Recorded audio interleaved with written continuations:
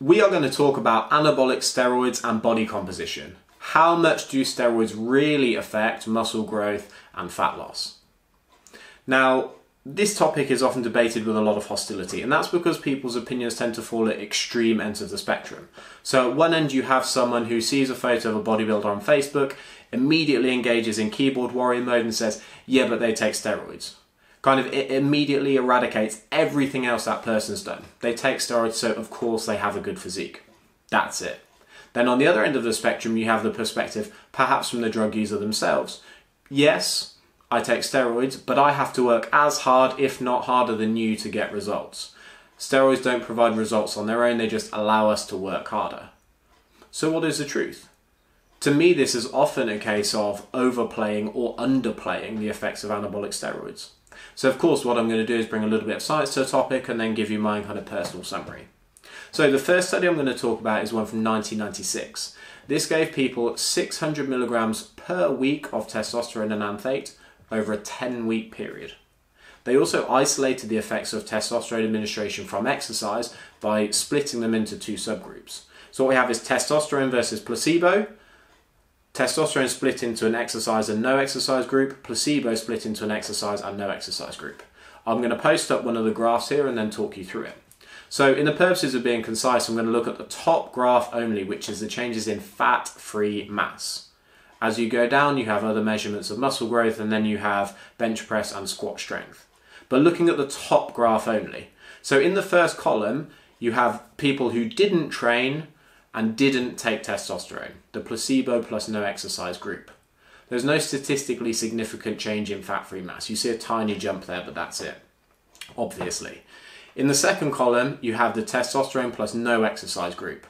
So they were injecting testosterone, but they did not lift weights. Over the 10-week period, they achieved 3.2 kilogram gain in fat-free mass.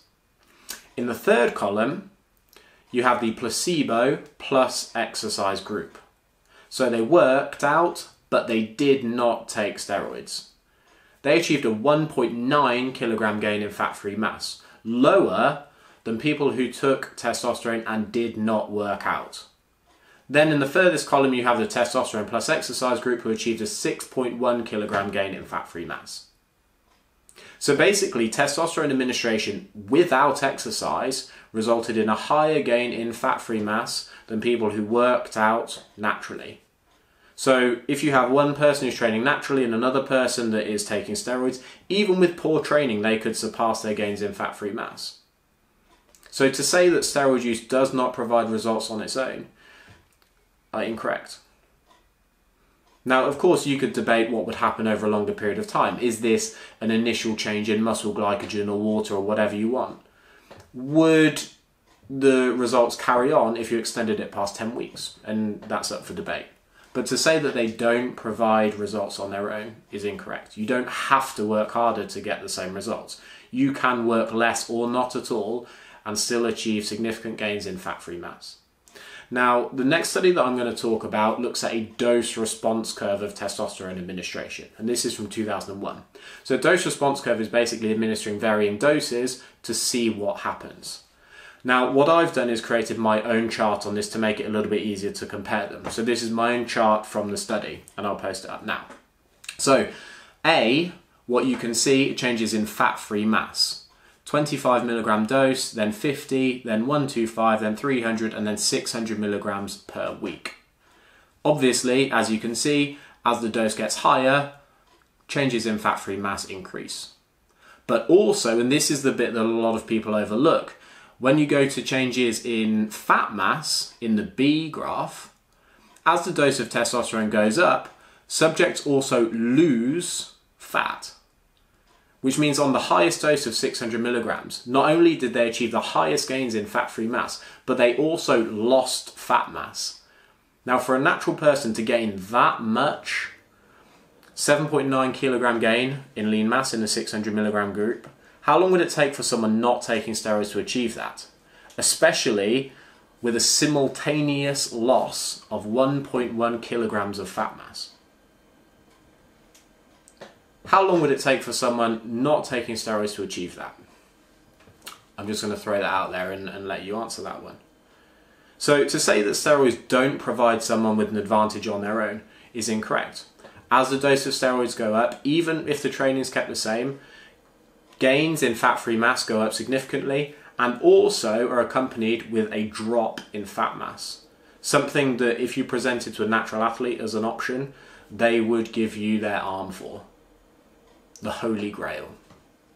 Now, here are the things. Steroid users can often argue with this, that this is perhaps a first cycle. So steroid use over a longer period of time, this is just a kind of sudden result and results would then level off, which is a fair point. But then on the other side, you could say, yeah, but this is also only one steroid cycle. This is only one drug. A lot of steroid users will stack drugs and they'll use multiple compounds. So this is looking at testosterone administration on its own, not stacking with orals, not using higher doses, not having other injectables. So yes, it only provides a small snippet. It doesn't show you what's going to happen in the long term, and we're never going to have studies that look at, very controlled steroid cycles over many years. But basically, we know that from 10-week periods, you can gain more fat-free mass with steroid use, even without working out, than someone who trains naturally. So that's it. I hope you found it interesting. If you've got any questions, please feel free to ask. My Facebook page is facebook.com/Ben Carpenter Personal Training. My Twitter and Instagram pages are both BDC Carpenter. And thank you for watching.